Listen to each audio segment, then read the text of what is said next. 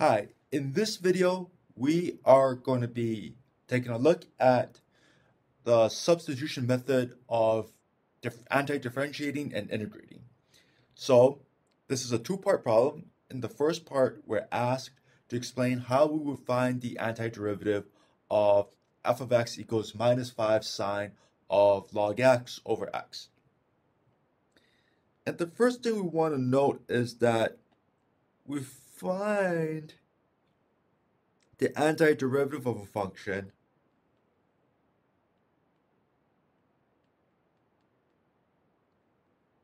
by taking the indefinite integral, which I'm going to rewrite a little bit in order to better see the respective pieces of it. So I'm going to pull out this minus 5, and what we're left with this expression here. Now, we need to find a candidate for substitution, and a natural candidate for substitution is natural log of x. So why is that? That's because I don't know how to anti-differentiate sine of log x, but I could anti-differentiate sine of u readily. And the derivative of log x is 1 over x, which is itself present in this problem. So let's try that out and see if that makes for a reasonable choice.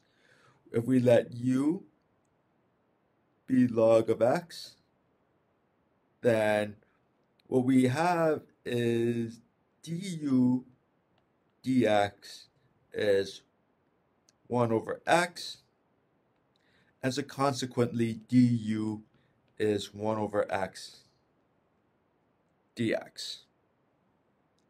All right, and then so when I look back to my original function, I see that I in fact have a natural log there, so that's my u.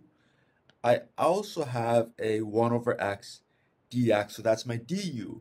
And if I make the appropriate substitutions, then there will no longer be any x expressions left. There will only be u expressions. So I've made a good choice. So I can rewrite this original thing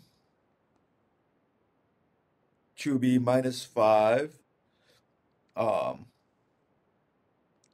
sine of u du, which the antiderivative of is 5 cosine of u plus c with respect to u.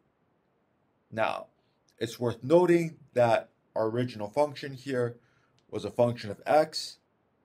Its antiderivative should likewise be a function of x. And so we once again note that u is itself log x. So we can finally rewrite this expression as 5 cosine of log of x plus c. All right. Now to the second part of the problem, where we are explaining how we would evaluate the definite integral from 4 to 6 of x squared e to the 2x cubed. And once again, I am looking for an appropriate choice for substitution. And I note that e to the u is a readily antidifferentiable expression, and the derivative of 2x cubed is going to be a quadratic. It'll be an expression of x squared, and this is a quadratic expression, so that is a reasonable choice. So testing that out, if I let u be 2x cubed, I have that du dx is 6x squared. Now note that I don't actually have a 6x squared expression in my original integral. I have x squared, I have dx, but I have no 6's, right? And so it makes sense then when I rearrange this to rewrite this as 1/6 du is equal to x squared dx. Now I do have an x squared and a dx as we noted. And so I have x squared and dx. I have u, and so I can rewrite this expression as an integral from x equals 4, x equals 6.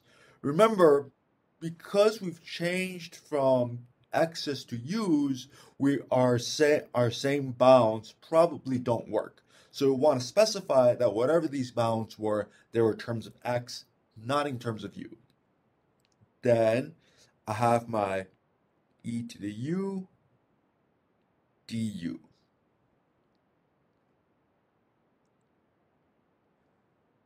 Now, the antiderivative of e to the u is itself plus c, and we could run this bound from x equals 4 to x equals 6.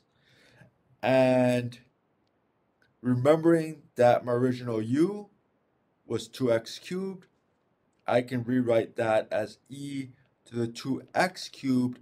Now as an x expression, I can just say 4 and 6.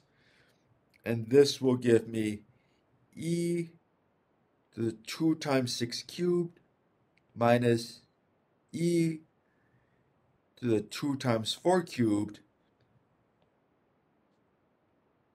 as the value of that integral. Now, one could certainly compute this or evaluate more specifically what these exponents mean, but any calculus has already been completed. All right, thank you very much. I'll see you in the next video.